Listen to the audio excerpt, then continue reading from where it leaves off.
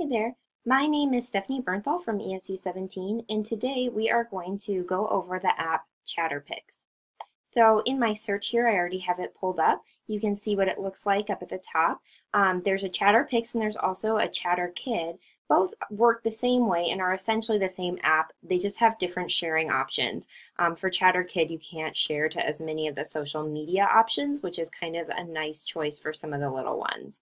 So I'm going to tap on the first one and just open Chatterpix for the purpose of this video. And while it loads, I'll just briefly explain what it is. Chatterpix is a great video. You can make any image that you want talk, and you can also do audio recordings. So the first thing that I'm going to do is just go to my gallery.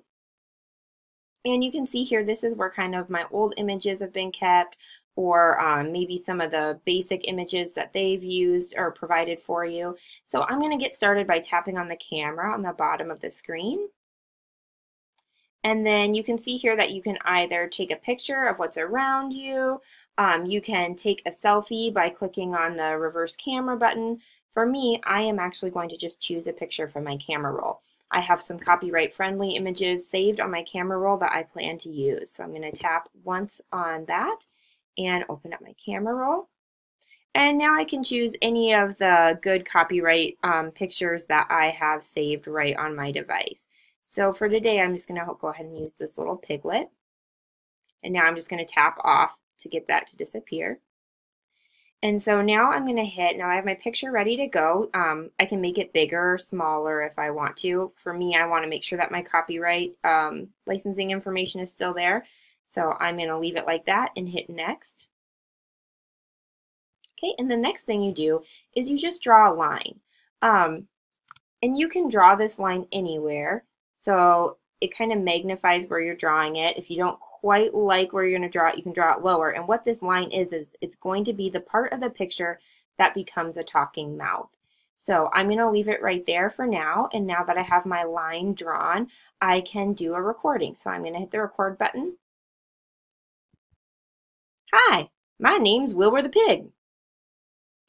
Okay, so now that I have my recording done, you can push the play button to hear it back if you want. Okay, and next I'm just going to turn my volume up because I think it's way down. Now I'm just going to hit next in the top right corner. So you can see if you want to, you can also kind of change the image style if you have a certain kind of project you want it to look like. You can put little, vintage effects and things like that on it. So you can kind of pick how you like it. I'm just going to leave it on the original. You can add funny things like hats and earphones and whatever you want to your little creature. I might put this cute little hat on him because that's kind of cute. And you can also put like a little frame around it if you would want to. And finally, you can add text. So if you wanted to say, "Hi, Mom," or something like that, you could add text to it. But once you have your picture the way you want it, I'm just going to hit next. And your video is pretty much all the way done. So now you can choose to trash it, you can choose to play it and watch it, or you can choose to export, which is what I'm going to do. So I'm going to hit the export button. And I'm going to save it right to my photos. You can see here you can actually upload it right to YouTube or email it. But I'm just going to export it to my camera roll. Okay, and now I'm going to press my home button and go back to my photos. And I'm not sure that my volume is going to play or not through the connection I have with my iPad, but I'll go ahead and just show you what it would look like. I'll just push play. And there I have my little talking pig.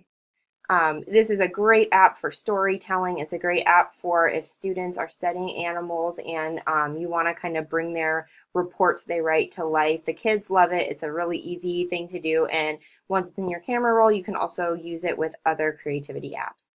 Feel free to contact me if you have any questions regarding this app.